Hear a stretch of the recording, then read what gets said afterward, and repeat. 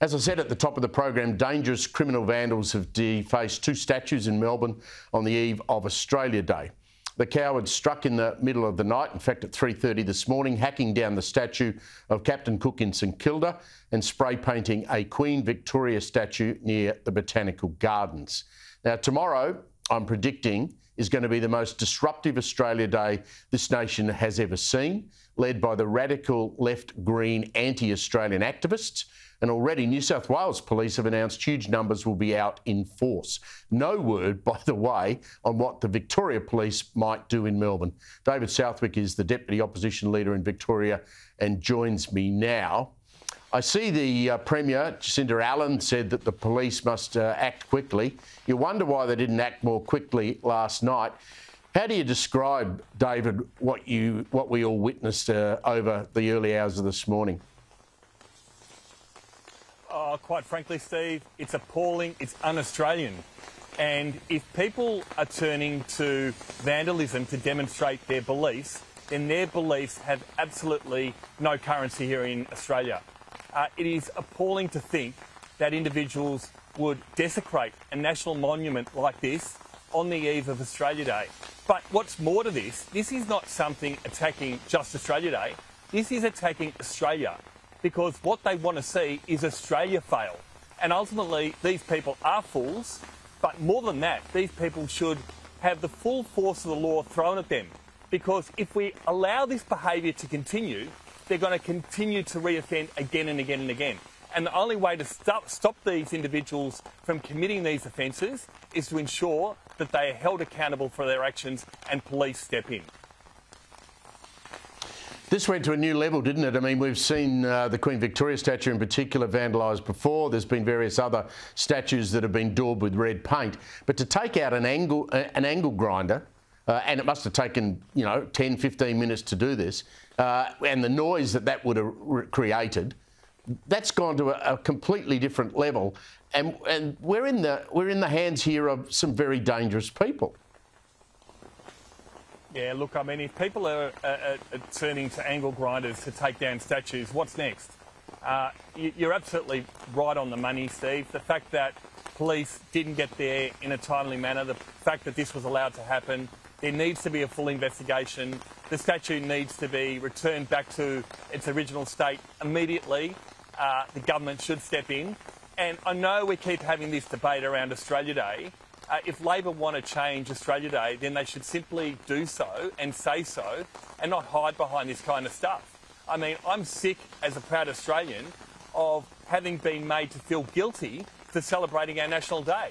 It's a great day. We have a rich history of people that have come to this country or people from Indigenous background that we all need to live together and celebrate what makes Australia great. The fact that so many councils at the moment will not be celebrating a citizenship ceremony, which I know so many citizens that have come to this country value doing that on Australia Day because it is such an important thing for them. I know that this particular action is vandalism. It has no place in Australia. It's un-Australian. And I think what we need now is consequences because it's a slippery slope, Steve. You and I have spoken about this kind of thing before.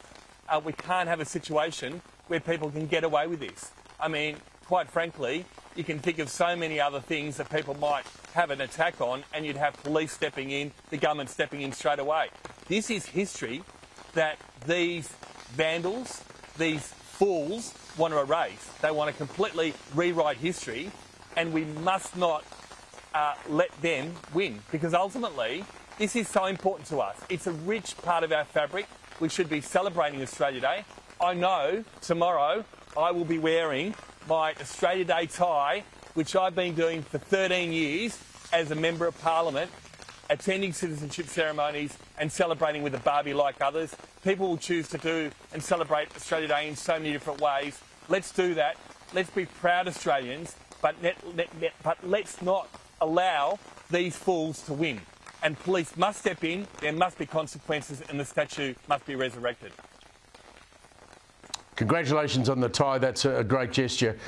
One of the things that worries me, these fools are encouraged because what they do is they then shame councils like the Melbourne City Council and the Victorian State Labor Government into dropping Australia Day events. Now, we live in Melbourne, and tomorrow there'll be nothing. There'll be no parade down Swanston Street as there used to be to the Shrine, no multicultural parade. Council dropped that, government dropped that. They used COVID as an excuse, but it's never come back since COVID. There's nothing happening here. I think there's some minor event that takes place in Federation Square, and that's just about it. That's pathetic from a city that is about to become Australia's biggest city. Well, again, you're absolutely right. There are so many, particularly new Australians that come here and are just amazed that we don't hold in such high esteem our National Day. They do it in so many other countries, yet Australia, we're in a situation in Melbourne, it becomes a situation where people unfortunately are made to feel guilty for celebrating it. I know that over the last few years, and I'll do it again at some stage tomorrow, drop into Government House, which is open for the public to attend. And it is such a celebration there because you have people, again, largely from different countries, different nationalities, that embrace it, that celebrate it. You've got brass bands, you've got them playing tunes and everything else. That shouldn't be confined just to Government House. That should be the kind of thing that should be on every street, in every suburb, right across the state, right across the country. And I think we've lost sight in what's important. People can find different ways to acknowledge it. It is our National Day, but the government can't keep making excuses because at the end of the day, that's our day. If they want to change it, then they should go about doing it. But we have this argument each and every year leading up to our National Day, and unfortunately we're left with nothing. And it's got to change.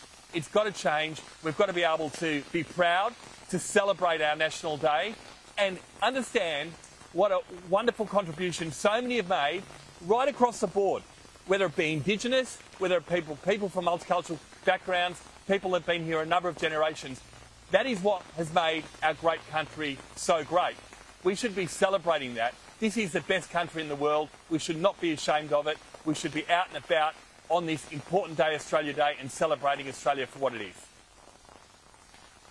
Good on you. I'll let you get out of the rain. David Southwick, their Deputy Opposition Leader in Victoria.